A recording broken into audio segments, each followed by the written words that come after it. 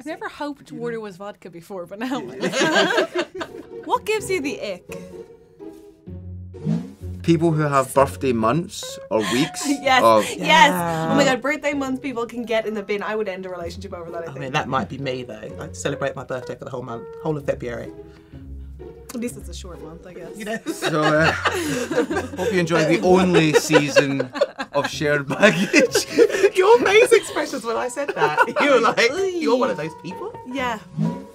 What's the worst date you've ever been on? Mine is probably when I was like 19 and dating my first boyfriend, and you know, when every date is like dressing in clothes that you kind of would only wear to funerals, and you're sitting across from each other in badly lit Italian restaurants being like, is this adulting? Are we adults now? That kind of like stiff, like, oh god. So you tried to do like an American style date. Exactly. Right, okay. Yeah, when we were just Irish teenagers and should have just been fingering in a car, but no. Instead we were eating patatas bravas or something, and it was... That does still sound like a euphemism to me. Sounds cool though. Irish people would never make potatoes a euphemism for sex. It's a much more serious business, but yeah. Who would you most like to read you a bedtime story?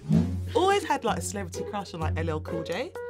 From like way Really? back when, yeah. So as soon as she said that, I thought, oh, he'd put me to bed. Yeah, he's got a nice voice as well, to be fair. Does, But I've never thought someone I find sexually arousing, I'd love them to put me to bed, tuck me in, read me a story, and then is that fascinating? What a fascinating thing, Charlene. Show us your flirting technique.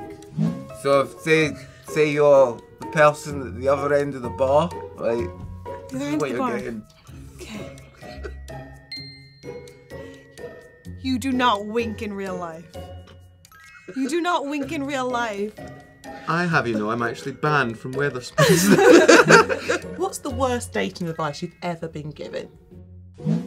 What's mine? I guess any sort of like predetermined time where sex is like should be held till, like any sort of prescribed like third date or at a certain stage. I just think like having sex with somebody on the first night has never inhibited the like validity of our relationship or love. And also I think like if you make it a rule, then sometimes you do it when you're not ready just because it's time as well, which is weird. So I think women get told those narratives more than men. Absolutely. You just got to be you, really, haven't you? Yeah. You just hope that someone amazing sees the beauty in you.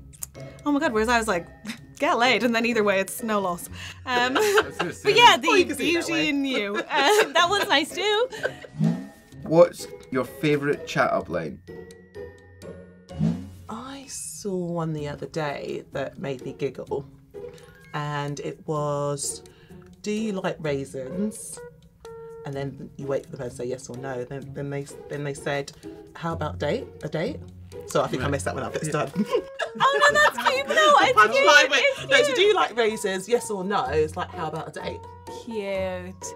I mean, I would like be sick down myself if Would somebody you? asked me. Yeah, that's hideous, but it's very earnest. So wouldn't that make you feel like, oh, that's really cute? No, I think I would think this man has read this in a book and it's his first time practicing on a woman. Yeah. Do you know, like a real girl? And I'd be like, Yeah, and that's why That's the reaction that's they why want. you date men and I don't. show us your favourite emoji just with your face. I need purple face paint for that. Are you the horny devil or are you a weird aubergine? What's happening? Describe shared baggage in 10 words or less. We give bad advice and you fix it. Thank God you got that question.